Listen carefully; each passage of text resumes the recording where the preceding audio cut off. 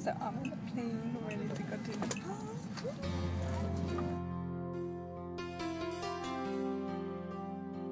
First sight of Nepal. Loads of traffic, loads of beeping. My father, and we're in a very old taxi. Okay, this is Hamil, and we're on a rickshaw right now. I wanted this rickshaw ride because I think this is one of the things that you need to do when you're at Nepal, so must take a rickshaw. It's a bumpy ride because you can see very bumpy, but yeah, you must do it just for the experience, just for the sake.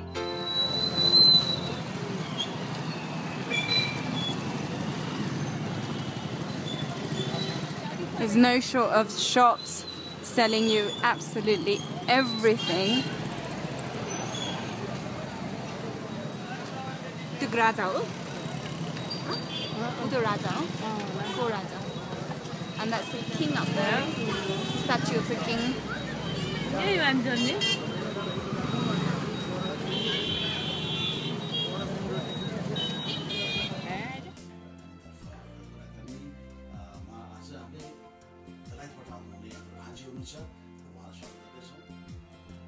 During my first week in Nepal, I went and visited BBS Gorkha Radio Nepal because I used to work for BBS Gorkha Radio UK,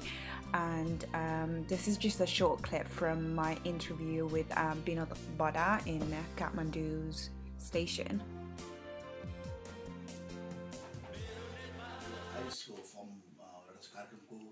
स्थापना भयो भन्नु पर्यो सुरुवात भयो त्यसमा उहाँ चाहिँ founding member हुनुहुन्छ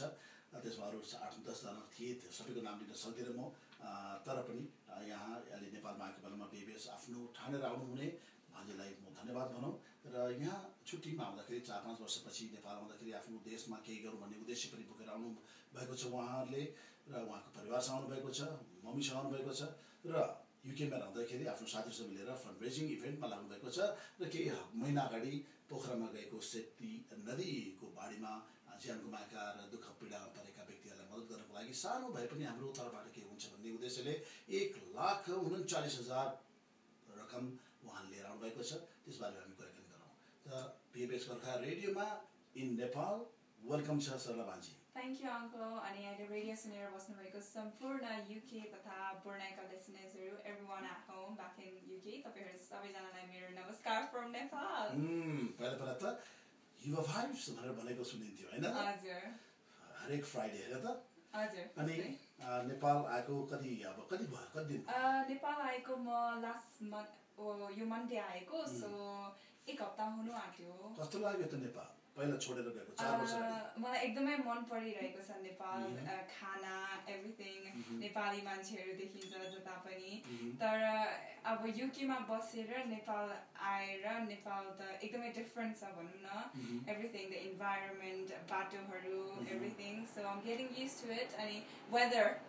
Oh my god, so गर्मी एकदमै गर्मी छ very hot and stuffy अनि line गइरहन्छ so I think this is something I have to get used to नेपालमा बस्ने बेलामा because अब UK को जस्तै खोजेर भएन नेपालमा म एकछिनको लागि आएको छु साथी फ्यामिलीहरु भेट्नको लागि so I love it नेपालको experience everything जोसुको दुःख you are facing and enjoy पनि गरिरहेको छ हजुर हजुर अनि यहाँ तिम्रो पहिलाको साथीहरुलाई भेट्ने मौका छ कि छैन मेरो नेपालमा पहिलाको साथीहरु सबैजना युकेमै छ अहिले त I'm like a loner अहिले यहाँ कोही पनि साथी छैन मेरो म बिजी हुनुहुन्छ उहाँको स्टलमा डेरी आलुचप पकौडा समोसा चटपटे everything पाउँछ so all the Nepalese fast food everything so भैया तपाई यहाँ काम गर्नुभएको कति भयो 30 years यही काम गर्नुभएको छ अनि तपाईलाई यो कामको बारेमा एकदमै मन पर्ने अथवा एकदमै रमाइलो लाग्ने कुरा चाहिँ के हो राम्रो छ किन राम्रो छ कि हजुरहरूले यहाँको बासिन्दाहरूलाई सेवा प्रोभाइड गर्दै हुनुहुन्छ खाना दिएर मिठो मिठो खाना दिएर अनि 30 वर्षमा तपाईको यो समोसाको 30 वर्ष अगाडि समोसाको प्राइस कति पहिला त 250 हो अनि अहिले चाहिँ कति अहिले त 15 एउटा दुईटाको 15 सो प्राइस बढेको छ अनि तपाईले यहाँ स्टल राख्नुको कति बजे आउनुहुन्छ यहाँ त बिहान 10:30 बजे राति कति बजेसम्म राख्नुहुन्छ बेलुका 8 बजेसम्म अनि यो खानाहरू प्रिपेयर घरमै गरेर आउनुहुन्छ कि यहीँ घरमा अलिअलि तयारी गरेर यहाँबाट दिनभरि तयारी गरेर अनि यो कामको बारेमा तपाईलाई के मन नपरेको कुरा अथवा इच्छा नलागेको कुरा केही छ के राम्रै छ के तपाईलाई रमाइलो लाग्छ यो काम गर्न अनि अहिले त एकदमै गर्मी छ हैन मलाई त एकदम गर्मी भइरहेछ तपाईलाई गर्मी हुँदैन यस्तो तातोमा काम गर्दा गर्मी लागेको छ के गर्ने दुःख त गर्नै पर्छ दुःख गर्नै पर्छ सो बिहान आएर राति समोसा 8 रुपैयाँ मात्र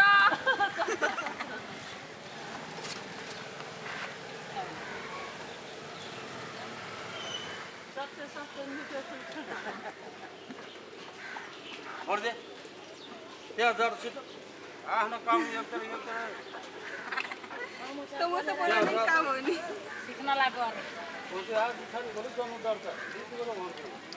अरे भाइ ननिकाल्नु पार्नु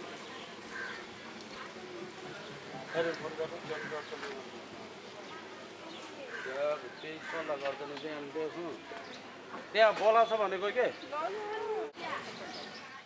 सो मैले त दमौलीमा छु र यो चाहिँ हामीहरूको सदरमुकाम पर्छ र अहिले म हिँड्दा यहाँ हामीहरूको नेपालको पुलिसम्यान्सहरू हुनुहुन्छ सो उहाँहरूसँग छिटो मिठो कुरा कहानी सो 12 वर्षसम्म तपाईँले ठुलो कुनै गुन्डा नेपालको एकदमै ठुलो कन्भिक्टरलाई क्याच गर्नुभएको छ एउटा भन्नुहोस् न त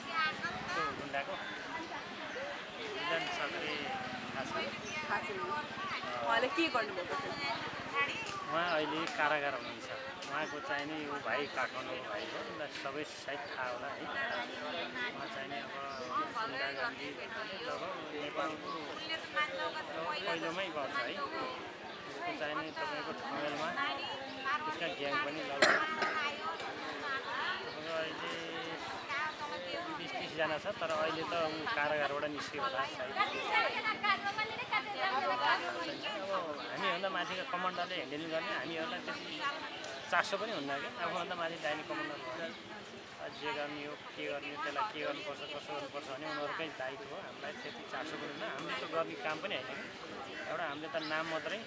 फल्ना को के हो भने एउटा नाम मात्रै सुनेर हामीले भन्नु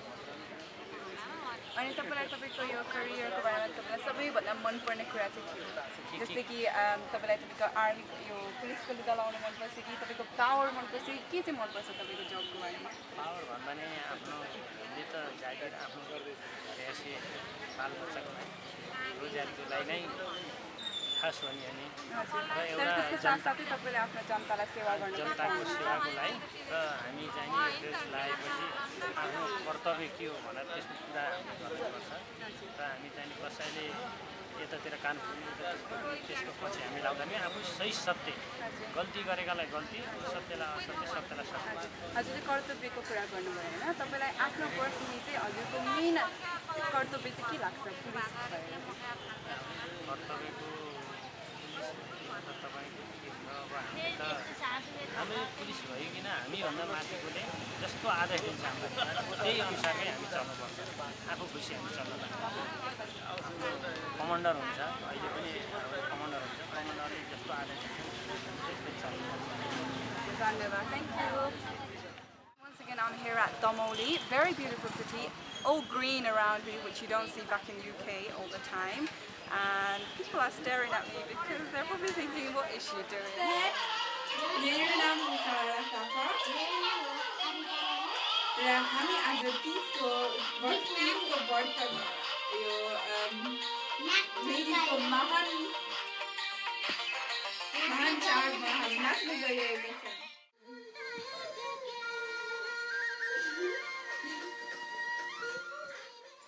This is just me and my cousin dancing at home because it was during these and we just felt like dancing.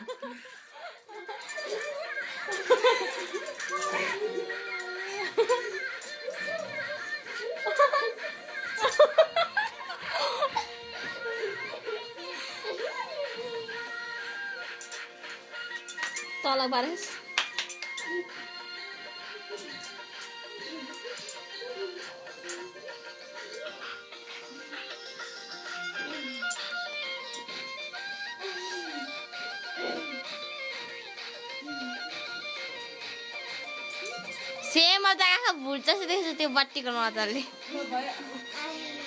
नमस्ते भन्नु न त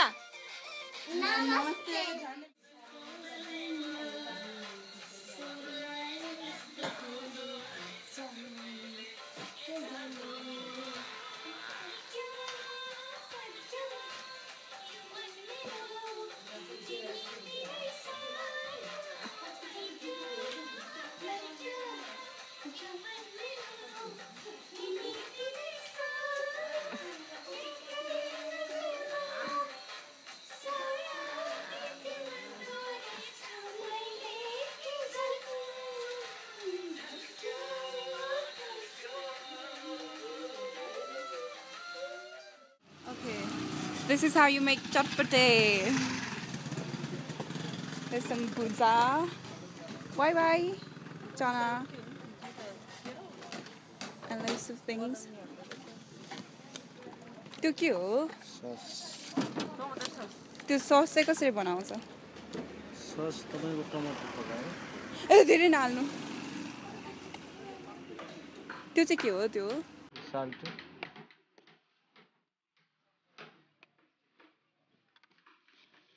आलु हाल्नु हुँदैन? टमाटर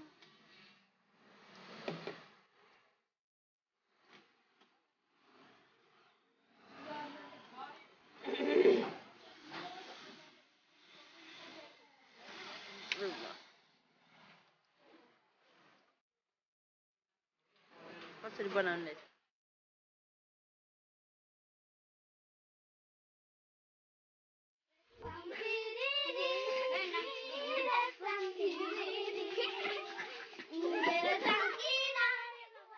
This video was taken in Maya Universe Academy, the school I went and visited because I'd fundraised for them. And these two girls were so energetic, and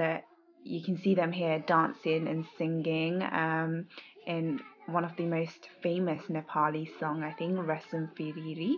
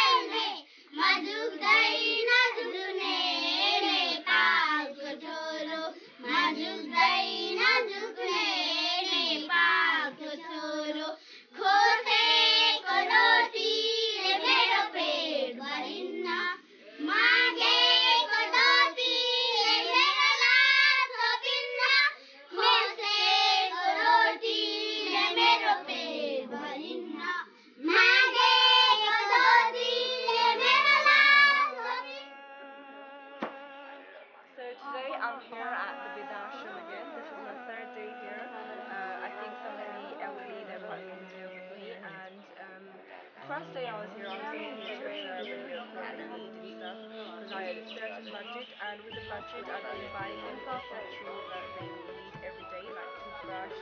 and toilets for their morning tea or afternoon tea, and biscuits and because obviously this is Nepal and they have a lot of flooding, and when they do go outside at night they use different lights. So I bought them that, and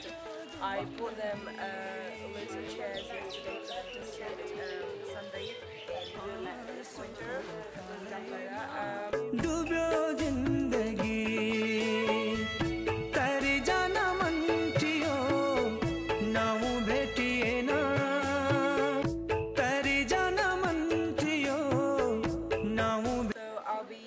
Spreading this out in a bit. They've just had their morning lunch, so hopefully they will appreciate what we've got for them, and hopefully it will be quite useful for them as well for their coming days.